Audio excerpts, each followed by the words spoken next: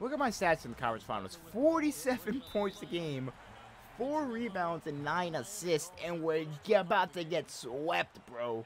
But Jeremy Grant, if he can get that off, he does. He stays perfect for the night. He is 4 for 4, I believe. Kenny Hustle from downtown. It's good. Kendrick Williams extends the lead to 7. He knocks down a shot. My teammates are hitting shots so far. Kenny Hustle, wide open once again. It's good. Kendrick Williams gives us a 12-point lead. Give me that. That's another steal and transition. That's the 4th of the game. And the Hornets go up by 18. And I tipped it. That's another one. Cedric Lewis is on something else in this game. The Hornets up 20 in the first half. And they're going to double team. I'm going to kick it out. Jeremy Grant knocks down another one. He's got 21 in the game. Oh, this could be the triple-double right here. And it is. 51-point triple-double for Cedric. We are in quite the hole. Down 0 games to 3 to the 1-seeded Miami Heat. We're going to be fighting to stay alive here on our home court. We don't want the Heat to win on our home court, let's be honest. But I also kind of want to fast track to the offseason so we can kind of rebuild, retool this team a little bit. Like I said in the previous episodes, I get 3 off-season free agent suggestions. So that doesn't mean I'm guaranteed the player. That means I am allowed to offer 3 players of my choosing a contract, and the rest will be automated. Same thing starting this off season, going into the regular season, I get 3 trade suggestions. So I'm allowed to trade for 3 players of my choice, and if I can't put a trade together and the team declines, that's a trade suggestion. It goes away. So starting in the off season, I will get those 3 trade suggestions throughout the season. If I don't use them in the off season, I can use them in the regular season. You get it. If I use them in the off season, I'm not allowed to use them in the regular season if I use all 3, which I probably won't.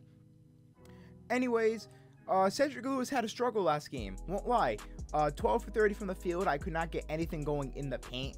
Bam had it locked down. They actually had Jimmy guarding me in this game this time, and it just didn't go well. Once again, Cedric Lewis gets no help whatsoever besides from Ayton. Ayton's been the only player on this team that gets help, that gives us help. He had 7 offensive rebounds, but defensively, he's a huge liability. Jeremy Grant actually had a really solid game. He heard the trade rumors. You most likely will still be getting traded, Jeremy, but if you're going to put up stats like this, I'm not mad at it. LaMelo Ball. My God, dude, he's so bad. We threw Terry Rozier in the starting lineup this game. 1 for 7, 3 points. And we're running an 8-man rotation. So it's just disappointing. Nick Richards actually, for the first time in these playoffs, had a pretty bad game. And defensively, yeah, Bam Adebayo, 24 points, 11 rebounds, 2 steals, and all 3 blocks, I believe, were on me. Hero still balled out. He had 23 points. Jimmy Butler only had 21. But Lowry had 17. Oladipo had 16. And Martin had 11. So a lot of players in double digits. And as you can see, we lost by 23. And here are the stats percentages UK. I know. I think the games 1 and 2 I accidentally selected to win. If not, I only did it for game 2. So if we end up getting eliminated here, or no matter what the series ends, Century 2K is going to be messed up because it's going to have us actually winning a game. So if we get swept here and it takes me to game 5, I'm just going to put in all zeros for my stats and have it as a loss, and hopefully it takes us to the next season. But these are all the stats we did not win, so let's accept it, and that is it right there. It doesn't actually show us win-loss over here. So game 4 is what we're heading into right now. Let's see if we can avoid elimination, or we'll be heading to Cancun.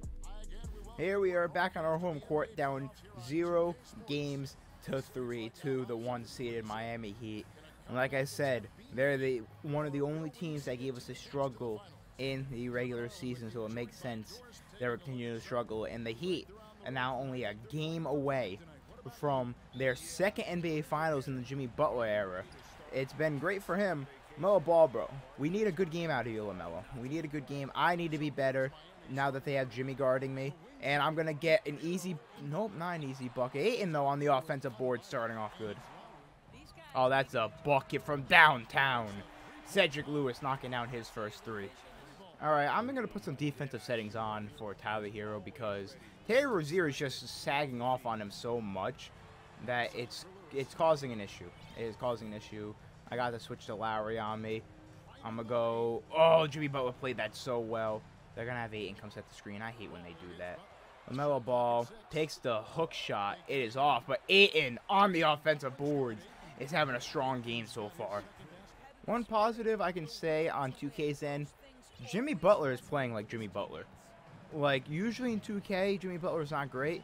He's playing like he does in real life with these pump fakes, post fadeaways, all that stuff. So, I think I have the sliders currently have. I think I have them to a T. I think I might have the perfect sliders for this, for the right difficulty.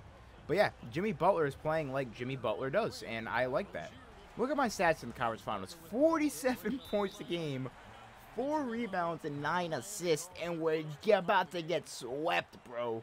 But Jeremy Grant, if he can get that off, he does. He stays perfect for the night. He is 4 for 4, I believe.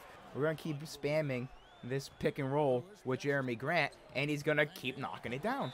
Kenny Hustle from downtown. It's good. Kendrick Williams extends the lead to 7. He knocks down a shot. My teammates are hitting shots so far. That's all I can ask for. LaMelo hit a transition 3 down the court. I get another steal. Second one of the game. And the Hornets are off on a run here. Cedric Lewis 15 first half points. And my teammates are hitting their shots. Much needed. Not much defense, but I mean, if we can score more points than them, that's all we really need. Oh, Chris Duarte in the corner. It's off. I'm on the break. Taking a bad shot. Oh, okay. I can still keep dribbling. Kenny Hustle, wide open once again. It's good. Kendrick Williams gives us a 12-point lead. Give me that. Another steal. Third one of the game. And that is going to be the end of the first 45 first quarter. First quarter points. They did score 31. So we have a pretty comfortable cushion here going into the second quarter. I do get subbed out. Jimmy Butler's back in the game, though. Jimmy Butler's back in the game. Let's see how our bench does. And we're up by 13.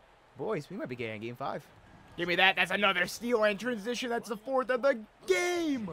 And the Hornets go up by 18. 2 minutes left in this first half. 73 first half points. And, oh, I didn't anticipate it there. I was about to say they don't learn their lesson.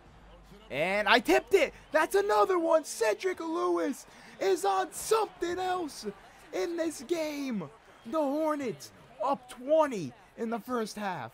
We're going to hold for the last shot of the first half. 75 first half points for the Charlotte Hornets. 27 points in the first quarter. Make it 29 for Cedric Lewis. 5 rebounds, 9 assists, and I believe 5 steals in the first half. And the Hornets are up 55-77 going into halftime. There's no way you blow this lead, right?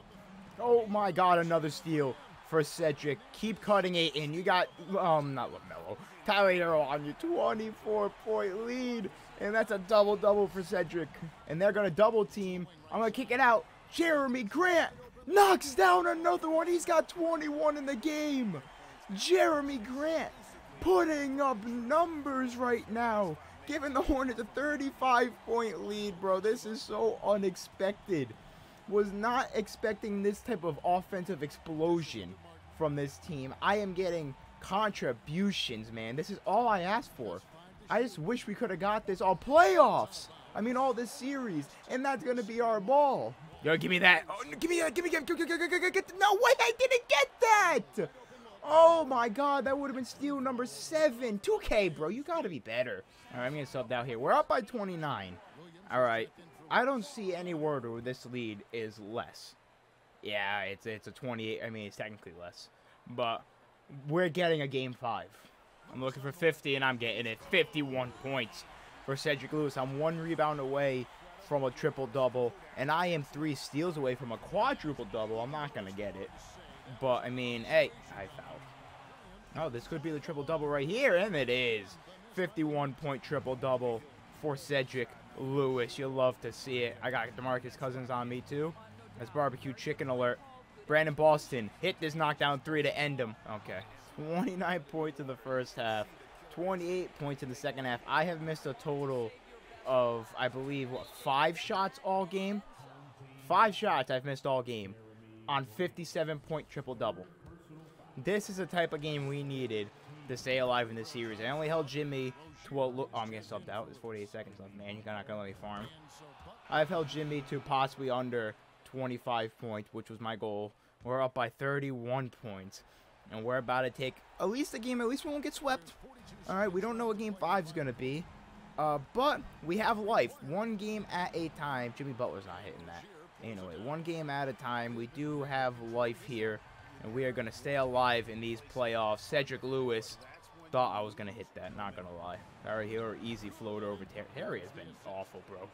Terry Rozier has been god awful, man. I tell you what. Mellow ball, please don't pass it, man. I want to try and get 60. Let me try and get 60. Let me try and get 60 here. Yeah, not happening, bro. He was taking too long. Anyways, we're going to win Game 5 on our home floor. 108 to 137. The offense was clicking tonight. And we are not dead yet. Final box score, Cedric Lewis, bro. What a stat line. 57 points, 11 rebounds, 16 assists, 7 steals, and a block on 2 turnovers. Missing 7 shots all night. 19 for 26 from the field, 4 for 6 from 3, 15 of 15 from the free throw line. That, I think, by far is the greatest stat line in playoff history. In this playoff run, Cedric now has, I believe, 58, 57, and 56 points. I will fact check that, and I am correct. 58, 56, and now 57. Jeremy Grant, bro. Back-to-back games came to play at 18 last game on good shooting. And this game has 31 points with 3 steals on 14 of 20, 3 of 6 from downtown. That is a Jeremy Grant I thought, well, some games I thought I was going to get. Not this 2.1 for 7. This is a Jeremy Grant I needed. LaMelo Ball, we needed it. We got it. 22 points, 3 rebounds, 7 assists. Did have 5 turnovers. Shot very, very efficient. And even though we dominated them, we still only had 3 players scoring, really, in double digits. Besides Ayton, who only had 10, but he didn't get many shots. So we're getting the same exact formula that got us down in 0-3. It's just 3 players scoring, and that's it. But this time, we play defense. 30 points from Adebayo. Not much you can do about it. Ayton's just not a great defender. In the offseason, we're going to have to look for probably a power forward that can, defend the rim alongside him. Jimmy Butler only had 23 points, and Hero only had 19, and they didn't have a single player above double digits. That is our formula to win. I mean, these guys, if these guys are going to go for, 20-plus points each, I need this to happen, or I need to score like 60. It's that simple. Anyways, that's going to be for me. GG.